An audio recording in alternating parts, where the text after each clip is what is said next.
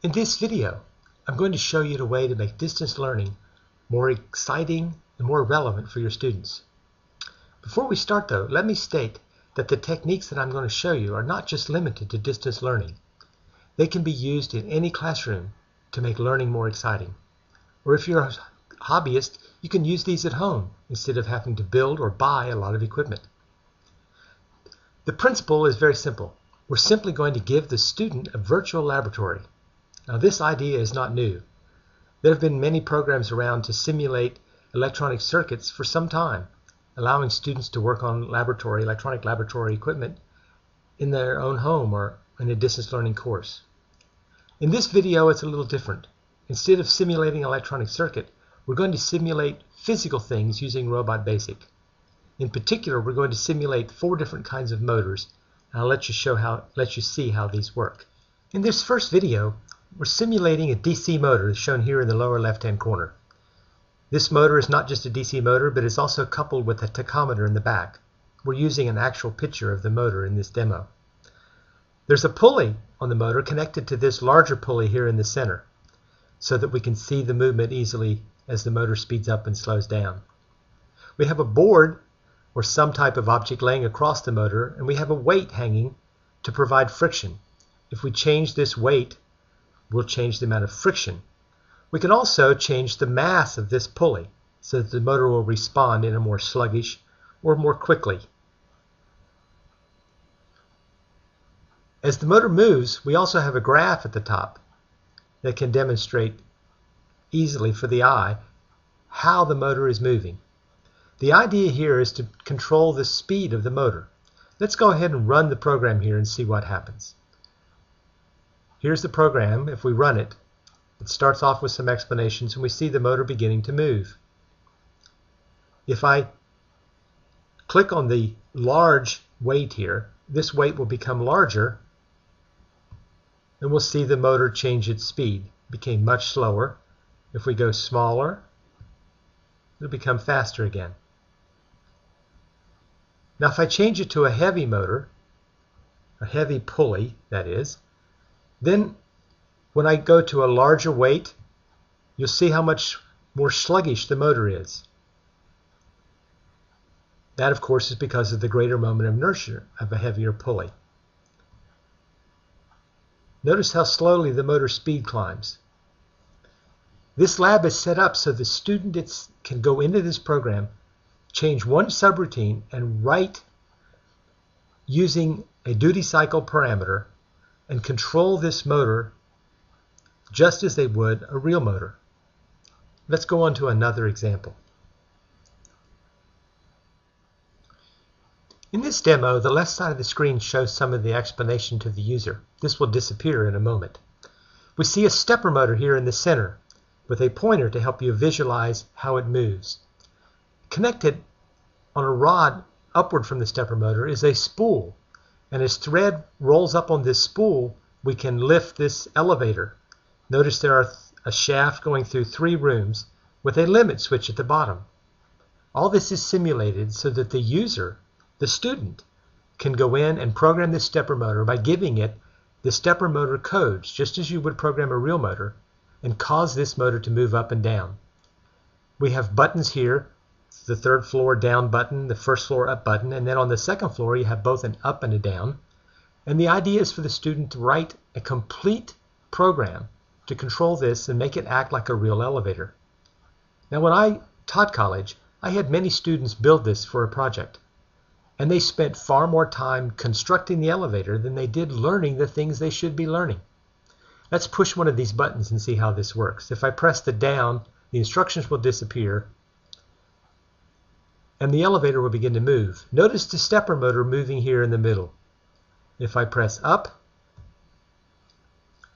the elevator moves up again as the thread winds up on the spool. Let's go down again. Imagine how motivational this would be to a student to be able to immediately begin working on this, or even in a classroom if the teacher has this up on the board as they're beginning to teach the students how a motor works. Now, if we try to continue further down, the simulator even simulates the idea that the motor could be damaged. If I go down further, we get an error message pops up. It says the elevator has been damaged because you've moved it too far. You've pushed it against the bottom of the shaft in this case. Let's move on to our next example. In this example, we have a DC motor. You see the small DC motor right here in the center. The DC motor has a gear head on it, and the gear head is then connected to this potentiometer all the way in the back. So whenever the motor moves, the potentiometer moves, giving us some feedback. Because we're going to assume that the potentiometers in this example are connected to A to D converters. We also have another potentiometer up here in the front that's connected to this front pointer. If we click on the instructions up here, the program will start. There's a very simple program in it to begin with. Notice we see a pointer here that has a red tip and a blue tip. If I use the mouse to move this tip, you'll notice that the red tip begins to move with it. The graph at the top helps make this more visible. Now if we hold the mouse down on the graph somewhere, we can pause it so that we can talk to someone about what's going on. Notice in this particular case, as we move the blue pointer, we see the movement up here, and the motor tried to track. In this case, it's not doing a very good job because we're simply turning the motor on at a fixed speed and making it move in the direction that the pointer is. If we increase that speed a lot, the motor will come very quickly back to its destination, but it will overshoot dramatically. The idea is to help the student understand these type of principles and then motivate them even further by talking about proportional control or even PID control if that's appropriate for your curriculum. But imagine being able to control this motor at home, in a distance learning environment, or in a classroom while you're trying to teach this stuff to some students. Let's move on to another example. In this example, we're simulating a servo motor, much like you might see with a model airplane. There's a small tab here that moves as the motor moves. In this case, we're simulating a 90-degree motor.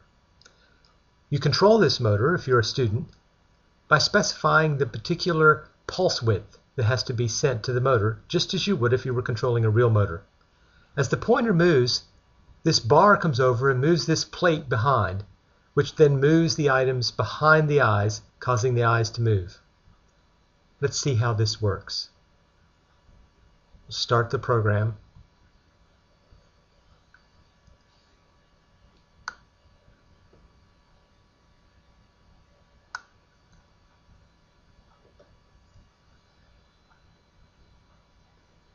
Can you imagine the excitement that a student might have instead of just trying to program a simple servo motor, that they begin to program this idea and get the eyes to move? Now, all these examples can be further enhanced with RobotBASIC. For example, RobotBASIC, as you've seen in some of our other videos, has the ability to capture pictures from a webcam, analyze those pictures, and provide vision. See our vision video if you want to see what I mean. But imagine a student that the assignment is to hold up an object in front of the screen so that the webcam can see it, and have these eyes follow that object as they move it around in front of the screen. I think you'll find a lot of excitement for your students if you use RobotBASIC in any of these ways. I hope you've got some ideas on how to use RobotBASIC in a distance learning environment, or even in a regular classroom. If you like what you saw, go to robotbasic.com, click on the Education tab, and download all the programs that you saw here. Don't forget to get a free copy of RobotBASIC while you're there. Thanks for watching.